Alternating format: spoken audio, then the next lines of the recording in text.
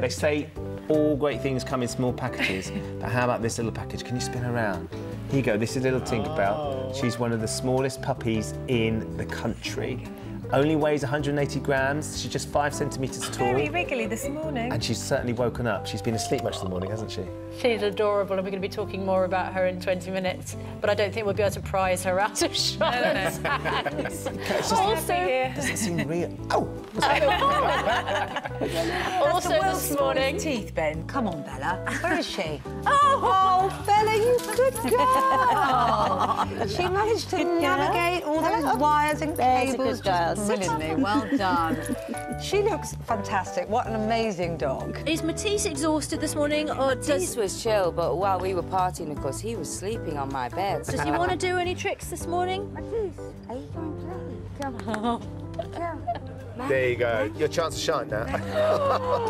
Is he doing an impression of Skippy there? Exactly.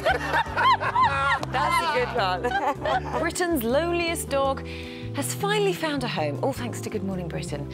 Freya had spent almost her whole life in a rescue centre and had been overlooked by 18,000 potential new owners. The good news, though, is she's now been adopted by Ray Collins and his wife, Jackie, who saw her on the programme and have given her a home. So well done to them. Karen, lovely to see you, and seeing much less of Oscar. Very much, yeah. And how do you get a morbidly obese dog to lose so much weight in 6 months?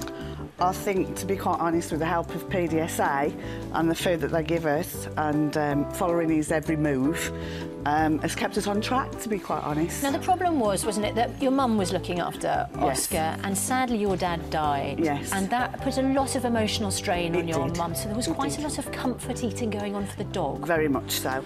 But it was even before that, because Dad used to do all the cooking, and Dad used to do Sunday roast just for Oscar. So, Just for Oscar? Just for Oscar. Is that his own? But literally would have his own roast, potatoes. Yes, he meat. would have everything. And if anyone is interested in having pets as therapy visits, they need only contact the charity. Yeah. And then us volunteer coordinators Try and make it work. Well, look, try and make it work. Millie has been absolutely delightful. Probably one of the best behaved guests we've ever had. Ever had. Just beautiful. You can stick around, Millie.